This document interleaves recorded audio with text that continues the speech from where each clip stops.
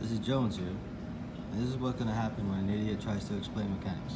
But just bear with me here, because you ever notice internal combustion motors, they lack or they lose power on the compression stroke. They're constantly fighting each other on the compression stroke. So there's an initial explosion, and then the next piston comes up.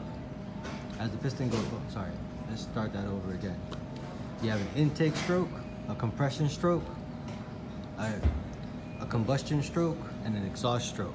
That's the basis of a 4-stroke motor. You lose power on the compression stroke because it has to compress. It has to fight with the air to be compressed. Now, I was just wondering, you ever heard of a scramjet? Have you ever heard of a turbine, a steam turbine? So this is a very basic idea, but the fewer moving parts, the better. And I don't know what kind of energy you can produce with it or how efficient it might be, but I can almost guarantee that it's more reliable. It's just a lot less moving parts. And it's basically, it's a weird way to do a steam turbine, pretty much. It's a steam turbine using explosive gas, pretty much. We'll find out. Let me explain it real fast. This is a very rough drawing. This is more like a plumbing drawing because I did plumbing before. So what you have here is an air intake connected to a check valve to an expansion chamber. This is where gas and fuel is put together and combusted. It goes out through the other check valve. You have to have the check valve here because you cannot have back pressure. That's the reason for the check valves. It has to flow one way. You pass through this check valve into the turbine.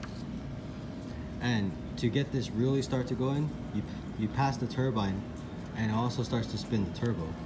The turbo will compress air, send it back into the inlet, and the second combustion will, hopefully this will just continue to get stronger and stronger. The more air-fuel mixture and more pressure you can put in the expansion chamber, the more powerful you're going to be. And of course, you have the flywheel to store the mechanical energy that you create. And then of course the flywheel can be attached to anything, clutch, pulley, generator, whatever. I don't know. It's just something that popped in my head while I was thinking about internal combustion engines and a way to, one, make things more simpler, more reliable, and still use a form of combustible fuel. Whether it be anything from, you could practically use anything on this, really, anything that forms an explosion. Diesel probably not be something very good to use on this because the volatility of diesel is not very high.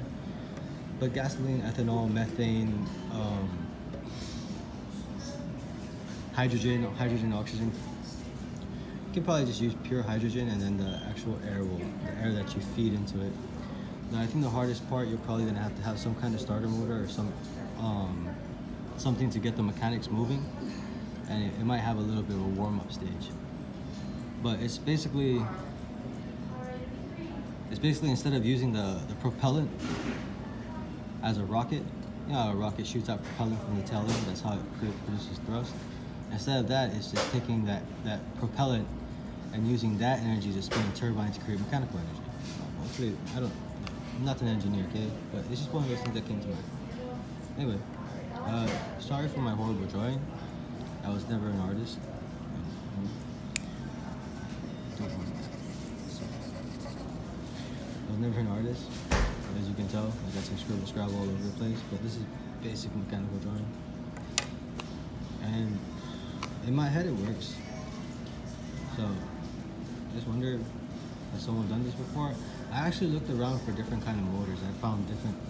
I found rotary, jets, steam-driven engines, steam pistons, steam turbines.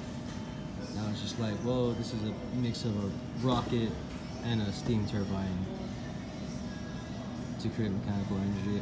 The biggest problem I see is the materials that you use to spin the turbine has to be incredibly heat resistant. But we're coming out with new stuff every day.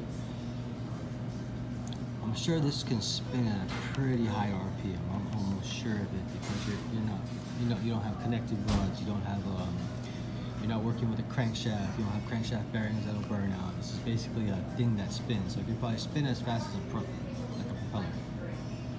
And I'm sure you can go really high RPM. I'm pretty sure it might be low torque depending on the explosion that happens in the expansion chamber. I'm pretty sure it might be low torque. It might be a build-up to it. And I guess you can remedy that by increasing the weight of the flywheel to store more of that mechanical energy through momentum. You can store more, the heavier the flywheel, the more momentum it carries. It's just a lot harder to initially turn it off, but it would be harder to slow it down, if that makes sense. So it makes sense to me. I hope it makes sense to you. So anyway, Jones out.